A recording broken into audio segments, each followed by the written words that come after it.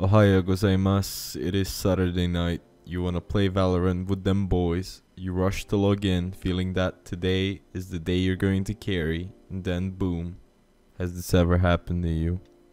Well then, fear not, because this is actually a very common problem many people have, and it is easily fixable. You won't need any special programs or messing with your PC's registry. Imagine. The solution is actually pretty simple. Let's get right into it. Alrighty, so here we are on the desktop. As I said, the solution is pretty simple. There are three things we can do about this. First thing we can do is open up our Valorant. We're gonna log in again. The game will start loading, as you guys can see, and then it will pop up an error that Vanguard is not working properly. So we're just going to wait for that. And there it is, you guys heard it.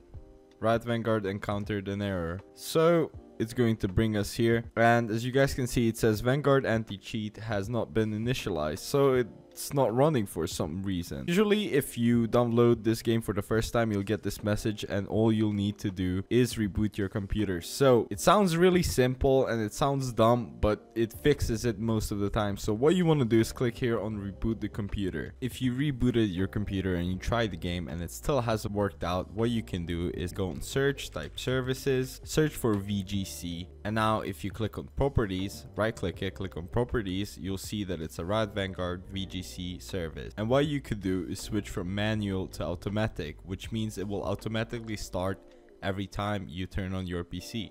After that, you're gonna click on apply, click on OK. Now what you want to do is reset your PC and check if it works. If that doesn't work out, fear not, it's not a big issue. There are multiple fixes for this as well. What you want to do is right click on Riot Vanguard. If it's there, click on more and uninstall it. Basically, what we want to do is reinstall our Riot Vanguard. So it is pretty simple. Just right click on it, uninstall it. It should be gone right now. It should be uninstalled. And what you want to do right now is launch Valorant, and you'll get to reinstall it again.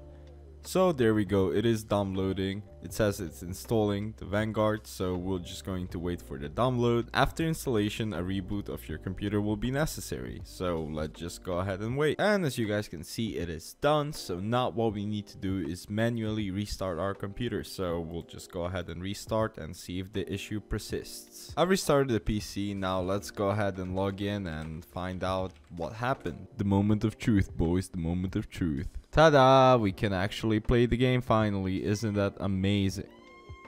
Oh my god. Jesus, my cat. What? I'm like a cat lady or something. And there you guys have it. It fixed it for me. At 99% most likely will fix it for you. But fear not, for those that this hasn't worked for, I'd suggest completely uninstalling Valorant and installing it back. And that's as much as you can do. Hope you guys enjoyed this short little guide. Hope it helped you out. That's it for me for today. Peace out, boys.